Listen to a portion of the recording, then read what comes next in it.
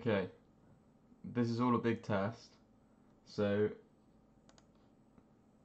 I'm not sure if this will all be working. I think I can see the chat here, so it should be live. And if anyone is watching, could you please put in the chat whether the audio sounds okay, the video's coming through okay. I've not got my good microphone, unfortunately, so I'm running through the webcam one, and hopefully you can't hear my computer whirring in the background too loudly. I'm just going to see if I can check it on my own, and then we'll go over the plan of this live stream. I expect it will probably be somewhere between half an hour and an hour. I've got to head off in an hour, so that'll be the max, and I don't know what discussions will go like and things like that, so it's unknown territory, put it that way. I'm just going to make sure that, yeah, looks like it's all working. Perfect. Thank you, Lars and Susie. The overall plan for the deep dive of this Aeromine and Rooftop wind energy as a whole, I've got a few notepad style whiteboard things, and the plan is to have a bit of a discussion around them. What I've tried to do is take people's ideas from the comment section of the video and format the live stream around that, so it should hopefully answer common questions or at least bring discussion around it. I'm not 100% sure what all of the exact answers will be to all of the questions, so it's also a great space for people in the comments in the top chat or the chat box to say what you guys are thinking about the technology. I'm well aware that a lot of you will probably be subject matter experts in areas that I'm not, so it would be really great to have a bit of discussion. My idea is to liken it something similar to that I do at university in seminars where we will have open discussions. Patrick and Joris, thank you very much for saying hello. We're up at 23 viewers, which is already a lot more than I thought they'd be, so that's a great start. We'll get underway. The first section is just an intro and an overview, and we're going to go back over what was covered in the video with a little bit more detail, just to set the scene, freshen everyone's mind. The other topics that I've got include the use of the Aeromine in harsh climates, looking at rotating the base of the Aeromine, noise and vibration, having it integrated into building designs, and a bit of the end point that I had in the YouTube video on surface roughness and how much different environments would slow down the wind speed. So Patrick, thanks for the comment. How DIY could this be adopted? From reading that question, is that to do with how easy would it be to make this DIY and have its home installation? Because I've seen there's a guy on YouTube, I can't remember his name, is I think working on this as a DIY project, and I imagine this could be a lot simpler to do as a DIY project than some of the more complex normal rotating turbines, just because of the moving parts. But I'm not sure, so let me know if that's what you were thinking. Okay, intro, let's get kick off with what we're looking at. So we've got let me get a pen, the Aeromine system, which is sort of what we had looked at before, is using these two aerofoils that are upright to create low pressure region, which is, this is actually a plot of the speed inside the aerofoils, but if you look on this diagram on the right, we can see there's this dark red region, and that's basically a low pressure region. In the video I used an analogy of like sucking with a straw, so this is sort of like your mouth sucking in, and it pulls in air back onto the picture on the left, sucks in air and drags it through a turbine, which rotates, generates electricity, and we have these low pressure regions from the aerofoils. So that's the high level overview. Let me know if anyone's got any questions as we go. But the advantages that Aeromine and their sort of collaborators talk about, I'll make sure I'm not covering this with my face, is that it's meant to be the benefit of reliability from solar panels and then the consistent power generation of wind turbines combined together. So they are, so say, the sort of holy grail of a renewable energy system. Whether that's the case or not is up for debate. It depends a lot on your use cases. This is some extra photographs that was in some of their technical reports. So they've got this test setup out in the field, which they've been using to get a lot of these results. And to summarize what they've found, they've got efficiency values up here, which, oh, that's actually not their best one. Efficiency values up at 25%, and that is about half what we'd get from a conventional rotating wind turbine. So one of their benefits, which I didn't speak about as much in the video, one of the benefits that they are thinking would create a more cost-effective solution for wind turbines is that the way the wind, the Aeromine is laid out, it's quite cheap to increase the size of it. Whereas when you've got rotating wind turbines, the bigger you make the rotating turbine, the cost isn't linear. It gets way more expensive to have. Slightly bigger blades on a wind turbine. Whereas with the Aeromine, it's modular and you can stack it up on top of each other.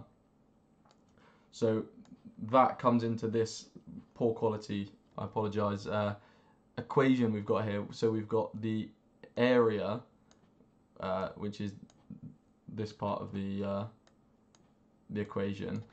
You've got a number of different variables: air density, coefficient of performance, which is to do with the efficiency of the wind turbine, and the wind speed. But this frontal area is the component they're sort of focusing on, trying to get it to be cheaper to have a larger area wind turbine. That's one of their key selling points. So that's this sort of area at the front of this.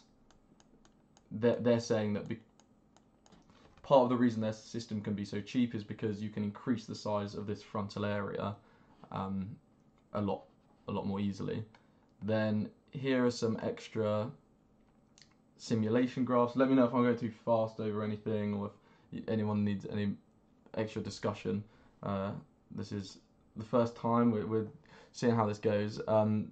The wind turbines they've looked at in all the setups is having lots of them next to each other on normally the edge of a roof. So if you imagine that this is a rooftop, normally flat rooftops, they've got a number of them sat on the top there, and often they'll have solar panels behind them as well. I've seen some people talking about how shading might be an issue. You're going to get shades on the solar panels, so it's hard to tell whether it will be worth putting wind turbines there for a bit of extra power when you might block out some of the solar panels power, but I haven't seen any actual analysis on that. The big sort of selling point that Aeromine are pushing is this cost comparison, and this was kind of a focal point of the video, the cost comparison of it versus solar panels. So they took this map of the USA, they said, given the wind speeds at different places, you can see how much cheaper it would be than other options. So, or specifically industrial solar. The point of the video was to say this doesn't actually account for local topologies sort of the ground. Alright, thanks for the feedback, Susie. Doing great. Just the right speed to think about and assimilate the information. Excellent work. Okay, glad to hear it. The issue was that these wind speeds in the map on the right are not accounting for buildings, things like this, which we'll get to later. But what it means is, in reality, although it says the wind speeds in the Midwest are going to be around 7 meters per second, the chances are they'll be a lot slower. You might even end up over here, which means it's more expensive than industrial solar.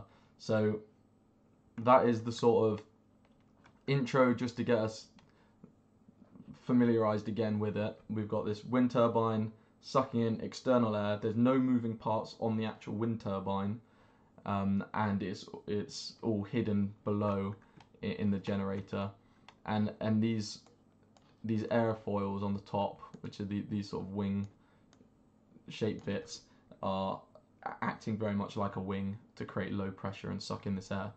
Okay, on that note, I will go to the first topic that was mentioned in the comment section, which I thought was interesting, which is around the area of harsh climates. So Antarctica was used as an example. Here are some wind turbines there, and the reason people said that maybe this Aeromine system will be better than conventional wind turbines that are spinning are due to the icing effects that you'll get on them. Maybe it's cheaper in maintenance, and also, as we were talking about, forests, buildings, things like this that slow down the wind speed. In Antarctica, the chances are you won't have this same surface roughness, but a conventional wind turbine would also benefit from that as well. So I thought that was an interesting segue to look at how do these normal wind turbines deal with that. What we've got here is a cross section, or a sort of inside view of a wind turbine blade. So there is generally, in these wind turbines, you'll have a flow of hot air that goes out, and then a return flow that's sucked back into the heater. So you end up with internal flows of hot air within the wind turbine blade, and that is what will prevent them from cooling. Obviously, that requires some energy. So, and I don't know what the answer is, but perhaps with Aeromine you might be able to use less energy to keep the system from freezing, because it's a lot less of an issue. That being said, the main issue with icing on conventional wind turbines is the blades get heavy. That could cause damage, prevent it being able to spin as fast, and damage efficiency. On the Aeromine, you can imagine that because the wind, because the airflow is coming through these nozzles, if we had any icing on these nozzles, that's also going to cause an issue. Therefore, maybe we could have some small heaters on these nozzles, but it's sort of hard to tell the real costing of all of this. But it's a very interesting use case, because you would therefore be heating a smaller area. Unclear on whether this will really be a commercially viable pursuit, but it just shows the point of different wind turbine designs maybe can benefit different areas better or worse. So that was the harsh climates. Haven't got, if there's any ideas on that in the chat, any discussion points, let me know. But that was just a small point I thought was interesting. The next one is on the rotating base. This was quite a highly discussed point in the comment section. So as a recap, the Aeromine system, where it's got these sort of aerofoils that the wind can blow over to create your low and high pressure areas, it's actually in the same way that the wing of a plane, or in fact a blade of a wind turbine, in the way that that can rotate and still keep air from going over it, it doesn't stall. Basically, as it rotates, the air sticks to it.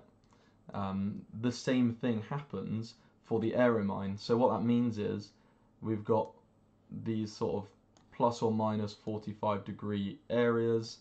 So you've got a 90-degree angle here that the wind can be coming in from, and you won't lose any power, which is great if you're in an area where almost all of the wind comes within a 90-degree window.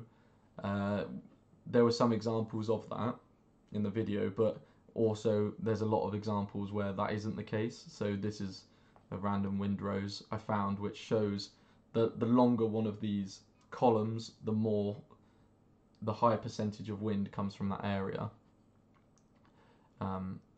And you can see, I mean, if I draw a sort of 90-degree angle there, you're losing a lot of the wind. So there's going to be a lot of places where 90 degrees of wind alignment or wind misalignment is just not enough. In one of their reports that I got this graph from, it says that this means there is no need for yaw control, which is that turning of the turbine. But I think in reality it would be needed in a lot of cases, and the reason they're trying to avoid it is, again, this whole ethos of reducing cost by reducing the amount of moving parts and reducing the complexity. So as soon as you put a yaw control in there, you've inevitably got some moving part, and of course the wind Aeromine does have a moving part in the generator, but it's not external, it's somewhere internally placed. So a little bit more of the information on this Coanda effect. So this is the effect that allows the pitching blade, or allows the air to stick to a pitching blade, and it's therefore the same effect that is causing the Aeromine to not lose power when the wind's changing direction. This is going to be a really quick overview, but this is just from the Wikipedia page, and it's a really good description of it. They've got these 5 images in a row, and the idea is you've got this jet here, and the jet of air starts to pull air in from around it. So you can imagine this jet is just the free wind blowing. It's called entrainment when the wind that's blowing, in this case the jet, is grabbing air from the side. If you then put in image 2, if it's trying to grab I almost imagine it as the air molecules have arms. They're grabbing in the air from either side. If you put a wall there, it will cause it to, in image 3, pull itself towards the wall. So as the air's flying, it's grabbing things and it pulls itself towards the wall that you've placed there. And that, if you continue doing it, even if you bend the surface, the wind will continue on round. So that's the reason it can allow for different yaw angles. But is 45 degrees either side enough? Possibly not, and I think they'd be very reluctant to put any moving parts on there. Patrick says, as a pilot, I see wind changing direction all the time during takeoff and landing, sometimes 180 degrees. Exactly. This is a great point. It's just so often, in so many places, it will be more than 90 degrees. Where I'm from, I showed a windrows from relatively locally to me, and to be honest, you could get a lot of the wind in a 90-degree profile from where I am, but it's famously, where I'm from is almost famous at how singular direction the wind comes from. We always have a southwesterly facing or dominant wind, and that is just not the case in the vast majority of places, and I'm sure you've taken off and landed from a lot of different places, and the chance of it all coming from the same direction is so small. So that's the rotating base. I think it would possibly benefit the product a lot, but I don't think they're going to do it because their whole unique selling point is this not having any external moving parts. Okay, noise and vibration. This is the next one. I'll do half of this one and probably leave the other half to the end because it's just a bit long-winded. Perhaps it might be a bit for anyone that's interested in the maths and physics behind it, but it might be a bit boring. Who knows? The noise and vibration. I've seen some people say, won't this system be very loud? I expect not, because this, obviously you've got the fan.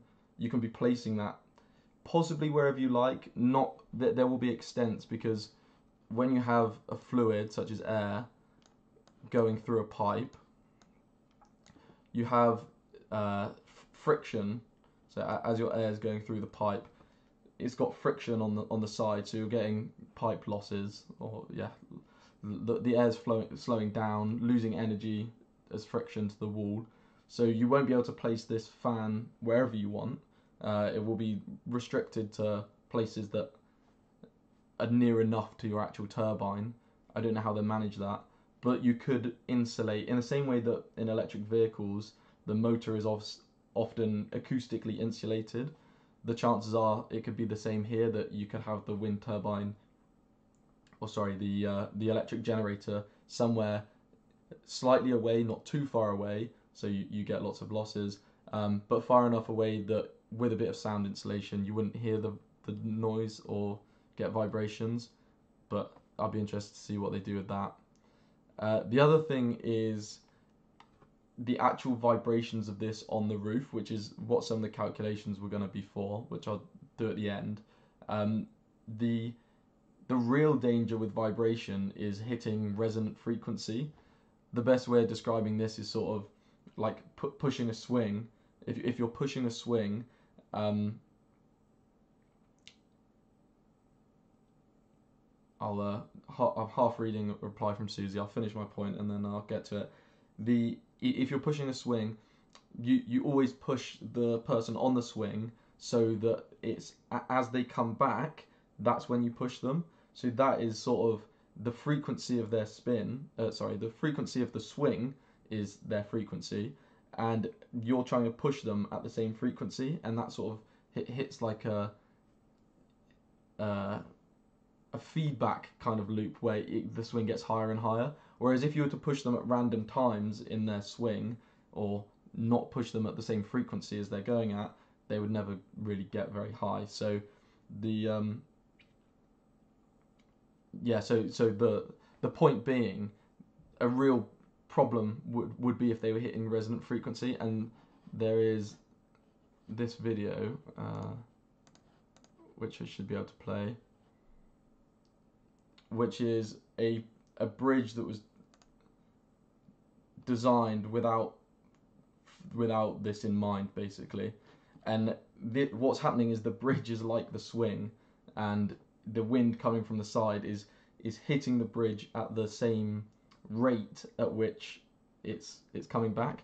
So what happens is you've got this huge bridge and it just starts swaying, and obviously all the cars have had to evacuate, and someone had not done some calculations where the wind speed made the bridge hit its resonant frequency, and it hit this big feedback loop, and you can see this whole bridge going up and down. This was one of the first years of engineering at uni. We got showed this, and I thought it was a good example. Eventually, oh god, yeah, look at that. Eventually it all just breaks. So you definitely wouldn't want that with the Aeromine. I don't think it would be at risk of that, because it would have a very high resonant frequency because it's so stiff in place. But that's an interesting point. Okay, let me look at the comments.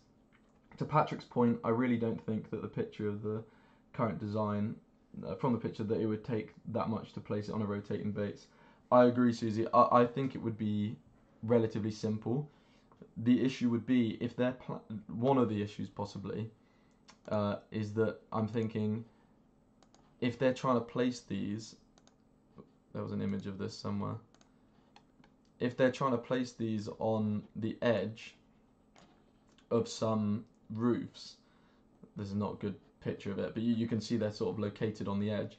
You might also have an issue where if they're rotating, they're now trying to get wind from the other side of the building. So imagine that instead of coming from left to right, or whichever way around it is on the screen, if the wind was now coming from the other direction and it rotated, you're now getting a lot of slowing effects and a lot of drag, and just it would be very suboptimally placed. So that would be one issue possibly with it being rotating, is that you're now getting wind from places that is not as fast. But also, yeah, I think it's just possibly would undermine a lot of their points. Though a rotating base is a lot less of a maintenance issue than rotating, or not issue, a lot less of a maintenance burden than rotating blades. So I think it could have merit, but I don't think it would be able to do full rotations in some of the use cases they put out, just because it means that the wind will be coming in at the wrong direction. Rumble Jam says it's difficult to have a return on investment on this kind of technology. It is. I mean, even the most mature of these, especially for domestic uses, because the payback period of a lot of household renewables and things like that, even like domestic solar, can be so long. Better now because of the electricity prices are so high, but generally they've been so long that it's hard. People generally might not stay at their own house that long, so there's a lot of issues with getting financial return on these. That's why I think possibly we spoke about harsh climates earlier. Maybe the use case of this is very niche, but in those niche areas it does make sense. But I just don't think there'll be that many. I don't think it'll be mass scale, put it that way.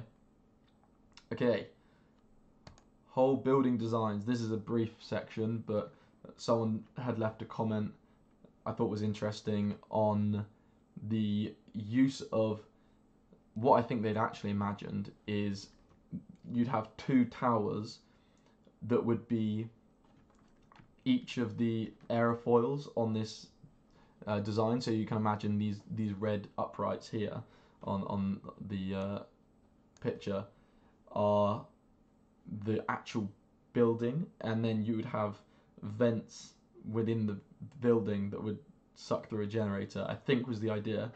Something I thought may be a problem here is that if you have two buildings that are designed to create low pressure between them, the buildings, would want to pull themselves together almost.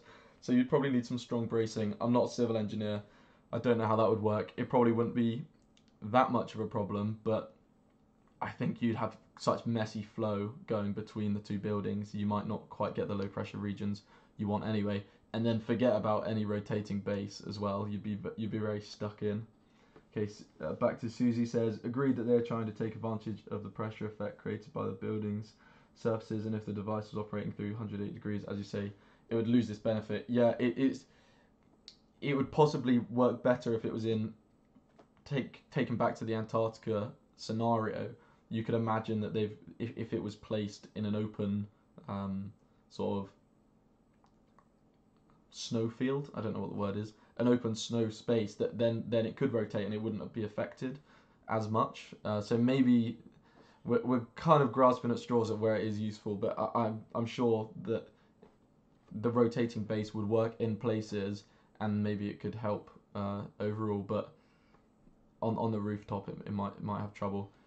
So with this building design, the one that I had seen, which I remember, was this building, which I can't actually remember what it is now, so I do apologise, but it placed these wind turbines between the building, and I think the idea was that it possibly symbolises but also actually does generate renewable energy for these two buildings, which is in theory great, but I think they had again a lot of issues with wind direction, meaning that these wind turbines never really got up to speed. And if my memory serves me correctly, they actually ended up powering these wind turbines, sending electricity to them to make them spin, because it looked so bad on the building's engineers and the construction team and whatever, that it looked so bad because they were never spinning, so they ended up using energy to spin them, which is a bit of a ridiculous situation to be in. It may not have 100% been this building, but that definitely happened somewhere. Okay, Patrick in the chat. Why are capture tubes at the front? Why not one long capture at the end where the wind is moving the fastest? So I'm thinking you're saying that these tubes here, I think that's correct what you're saying, that they're at the front of the aerofoil, but the wind is fastest at the back. I'll answer that question, double check and put in the chat whether that is what you meant. If not, we'll come back to it. So the reason that these tubes are at the front of the wind turbine goes back to this image. So again, I think this was for wind speed, but the pressure plot would be very similar. So these dark red areas would show, or is correlated to where the pressure regions are better or worse, or higher or lower. So the reason that you want them nearer the front, or yeah, bit further back than I've noted there, is because that's where the air is squeezed. So the air is actually going fastest right in the middle, and that's due to sort of, Bernoulli's and sort of like a Venturi tube, where if you're squeezing the airflow in, because it's got a smaller cross section, it has to speed up to go through it. So at the back, it's actually slowed down because there's the air is sort of expanded out, and it's got a wider or a larger area to move through, so it can go slower and still have the same volume of air moving. So I think that's why it's at the front, is because that's where the air is squeezed, and that's where it's hitting the maximum speed and the lowest pressure to get the most amount of air drawn up through the generator. Okay, another thing I'd seen which relates to what I'd mentioned in the video on the use of this to sort of circulate fresh air into buildings, which is very reminiscent of these wind catcher towers that we'd seen used for many thousands of years. The point of these is that the air from outside can be drawn in using low pressure regions that form to sort of suck the air out, and this is sort of like quite a rudimentary or old school method of doing what the what the Aeromine is kind of doing. So there was a more modern version of this I saw from a very quick search called monodrought, which from a paper I found, which I believe was from their team, you could, if you sort of ignore the part A at the top, but on this second diagram, they've got the airflow going over it. There's a high and low pressure region at the top and bottom of this sort of U-shaped thing on the top. One way or another, they've created a low pressure region, and it seems to be drawing in fresh air. So someone is doing a sort of modern version of this wind catcher that has been around for so many years. So that is on the horizon.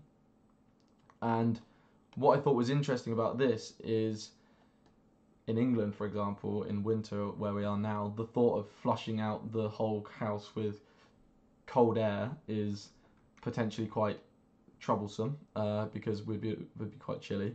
So something that they do in passive houses, which are basically just extremely efficient extremely energy efficient homes, they use heat exchangers, and maybe there's a way to incorporate these two together.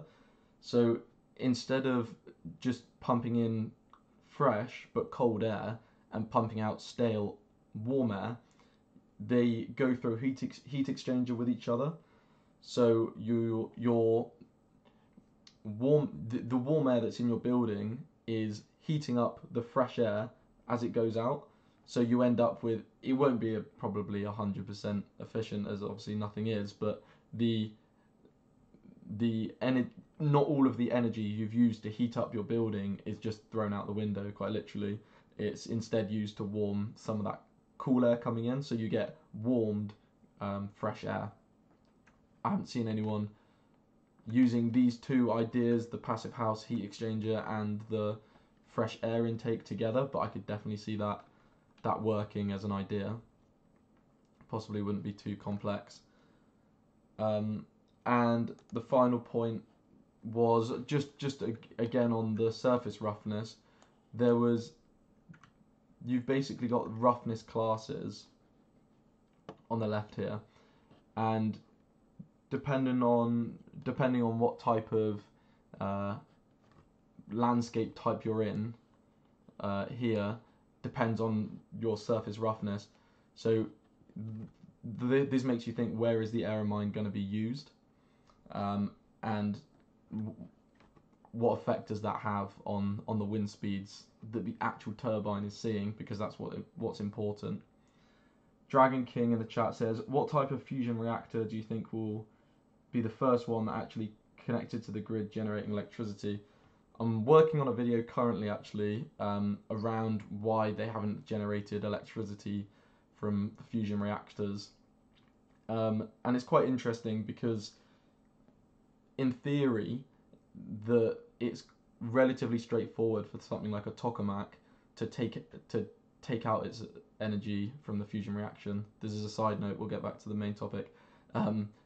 Using its own cooling system, and ITER, one of the big fusion reactors to come, will have a massive cooling system which it could use and may use to generate some electricity, no useful amount of electricity, and the reason why tokamaks generally are not producing electricity now is because it's not a research area that they need to really focus on as much. There's so many other bigger problems that the electricity generation isn't their prime concern. Therefore, you could very well get electricity from a tokamak, just it wouldn't be overly useful. I think it will be something more like Helion's field reverse configuration reactor, because they'll be able to. That's a key part of their research testing. If they don't do it sooner rather than later, it might be a problem. Whereas the tokamaks, stellarators, even inertial confinement fusion, they generally are unlikely to have a problem with electricity generation. One of the guys I spoke to, one of fusion experts working at the Swiss National Labs, he says that it's interesting, a lot of people think about the problems of getting electricity out, but the main problem in fusion engineering is keeping the energy in the plasma. So yeah, still 30 years away, Patrick, always 30 years away. We'll see. Yeah, I think electricity generation will happen relatively soon, but useful electricity generation will be a long way away. Okay, sorry, that was a bit of a side note. Susie says, I have just such a HVAC system in my house and it works brilliantly, changing the total volume of air in the house every 4 hours. It's like having the windows open in summer. Highly recommended. Wow, I presume that's the heat exchanger one. Is that what you're saying, Susie? I've heard good things. Someone I used to know had them in his house that he'd built, and he swore by it. And triple glazing, that was one of his high recommendations. Okay, awesome. This surface roughness, it's not the most interesting thing to look at, to be honest, but it's the point of it is, if we take the wind speed that we have quoted in the Midwest, which is 7 meters per second, if we put it into a calculator which says 30 meters per second with no surface roughness, which is this first column, if we have 7 meters per second, you can see in all of these as the land gets more and more populated, or the surface roughness gets higher and higher, you can see how quickly it drops off. So surface roughness of 0.1, which relates to just agricultural land, drops the wind speed down to 5 meters per second at 30 meters, which is probably higher than the Aeromine system would be. And if you start looking at cities, over here we've got, oh sorry, I blocked some of the text there, but large cities with tall building, you have a roughness factor of 0.8, which would be in between the two here. So you'd have less than 4 meters per second. Could be some in here, they haven't actually got it on this one. But you really start to lose your wind resource with buildings and things like that, which was the point to make there. These are the same graphs from the video that I did. But yeah, the key issue I think with the Aeromine was that they didn't seem to have considered the effects of where they actually put the wind turbine. It's not as simple as maybe the wind speed graph at the top here looks. You've got to consider a lot of other things.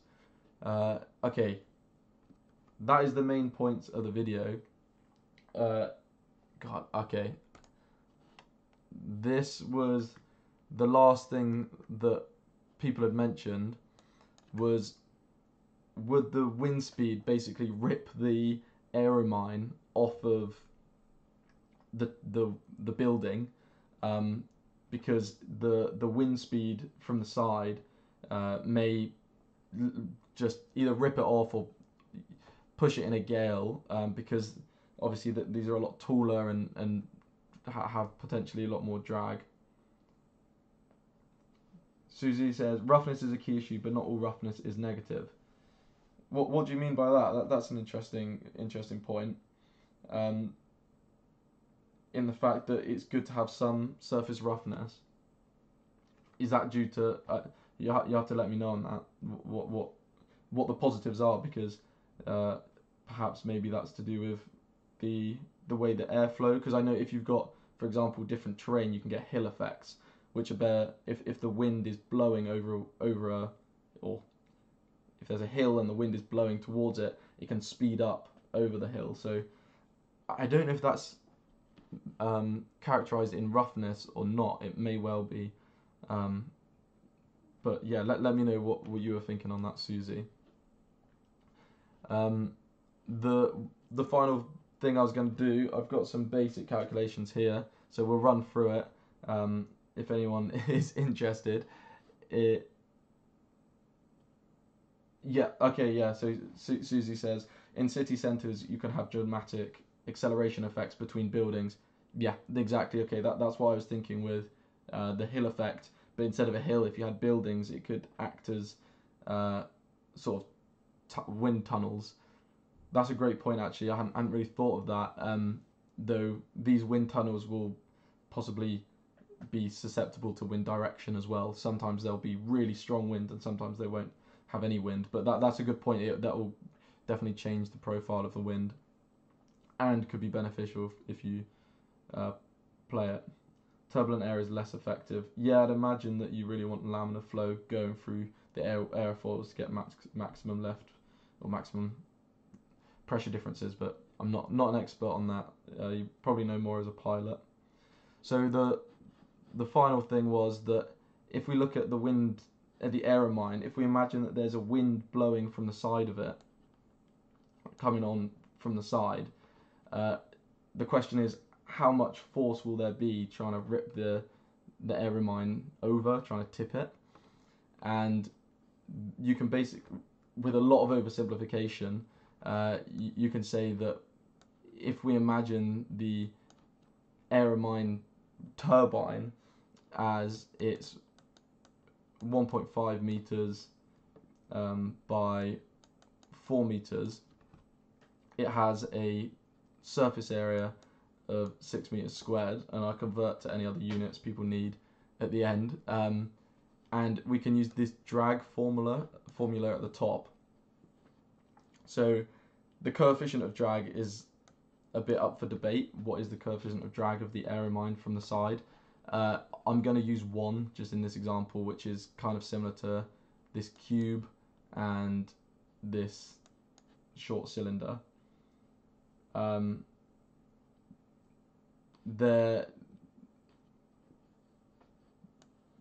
Overall, that will cause the drag to equal 0.5, a half, times the density of air, which is 1.23 kilograms per meter cubed, times our velocity. And here I've got a wind scale, which sort of puts into perspective different wind speeds. So we could say that maybe what would be the effect in a storm, which is a storm is 30 meters per second. If we say that we've got 30 meters per second, which is squared, times our 1 drag coefficient times our 6 meters squared area, it ends up being, and now do I trust what I've got written here, or shall I retype that in? What have we got? 30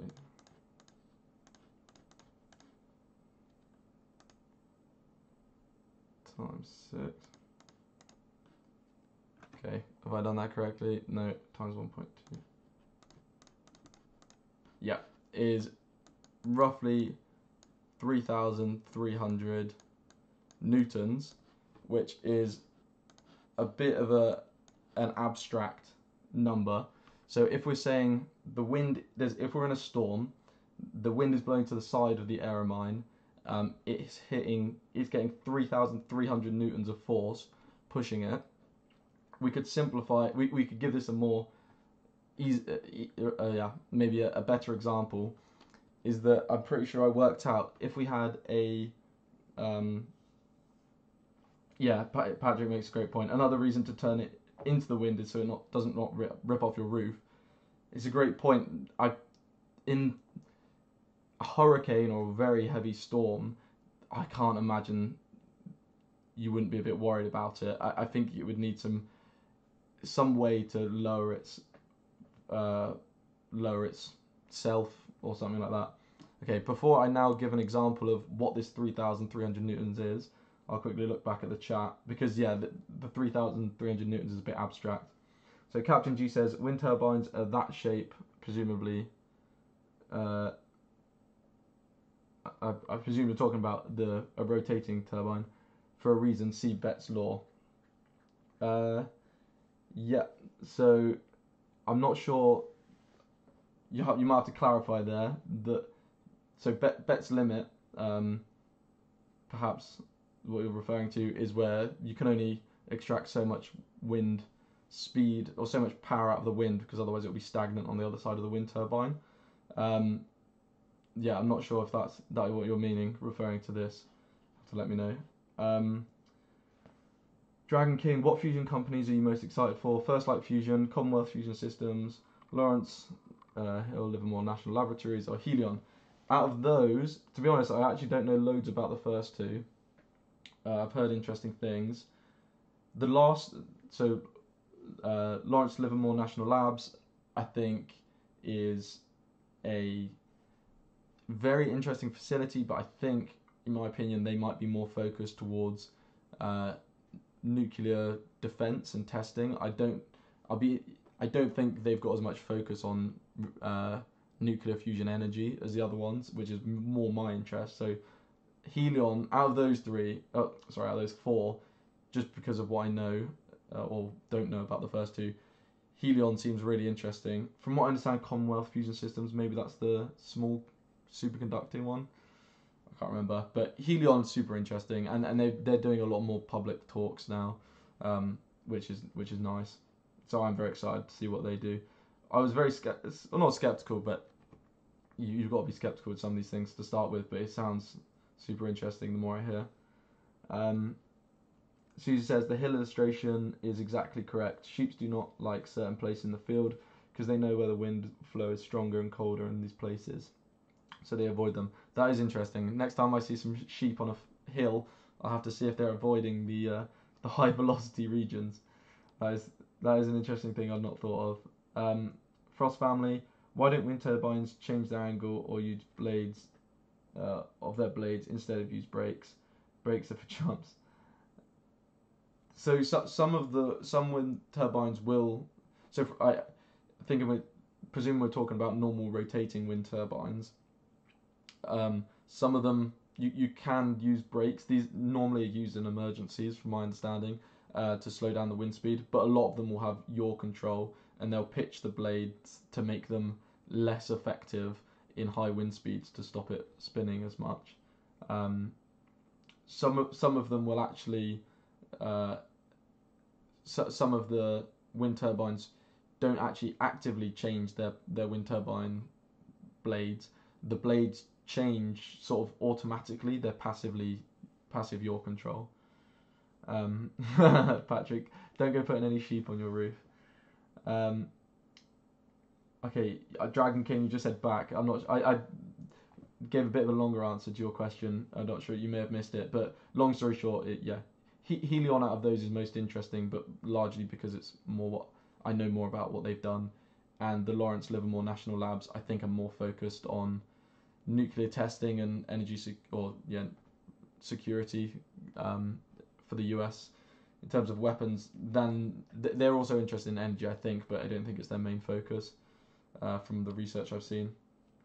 Okay, now back to the final example. My example is going to be, if we have this 4-meter tall tower, we can say that it is the equivalent. If you imagine, this is potentially a bit abstract, a 110 kilogram or 220 pound woman or man running at the Aeromine system at a good jog pace. I think I have it down as 12 kilometers an hour, 3 meters per second. Not sure how many miles an hour that is. Not many, about 8. If you have a 110 kilogram person running at the Aeromine at a good jog, maybe a bit of a run, and hitting into the side of the Aeromine,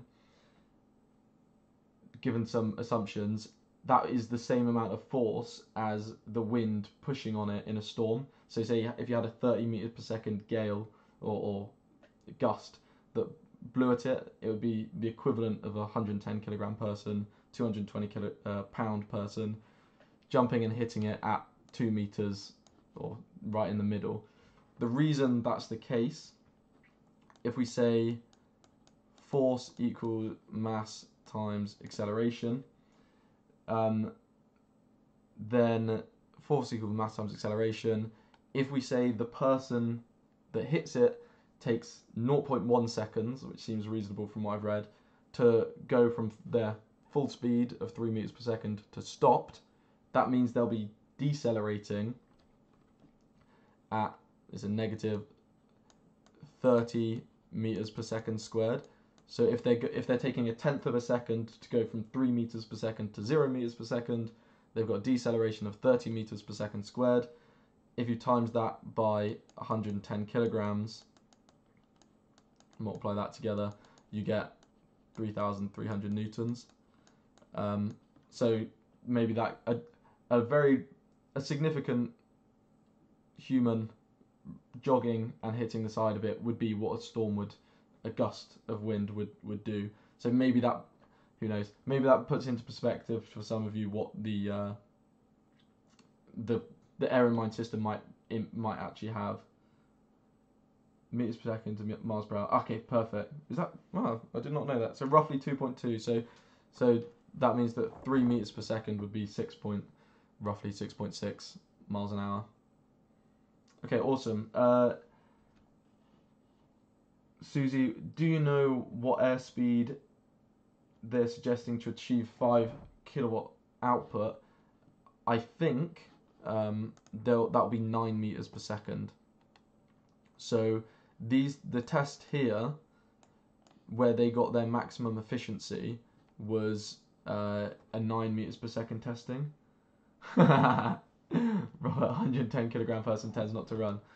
Maybe for long enough to run into the Aeromine, who knows. But yeah, so yeah, 9 meters per second I think is their peak output for 5 kilowatts. But I'm not sure that's just judging on the test speeds that they've been doing, because their tests, their peak performance is at 9 meters per second. But it might be here they've got 15 meters per second, so it would be in that ballpark. It would be up there, but I'm not 100% sure. I don't know if it would have, normally with a wind turbine, a rotational wind turbine, the power goes up quite quickly and then plateaus, and that's generally due to limitations in the generator. But maybe it might continue going all the way up until max speed of 30 meters per second or whatever it can handle. I imagine at high wind speeds as well, you'll be getting such strange airflows through it. You might not get nice low pressure regions. So I wonder as well, if you're having quite gusty wind, it might also disrupt the power generation you can get from it. Okay, awesome. That has been all I had planned. So hopefully some of you watching, Patrick, Susie, Frost Family, Dragon King, Robert, Captain G, Lois and Yoris, Rumble Jam, all in the chat. Very much appreciated, and I think Dilemma at the front. Yeah, right at the start. Thank you very much for coming. That was the first live stream. Hopefully, over time, maybe I'll learn more about the process and what people, get some feedback on what you guys expect or would like to see. Frost Family, I hope that fusion can be used on the technology in the video, making synthetic fuel from seawater. I haven't seen that, but I'll have to go and check that out now.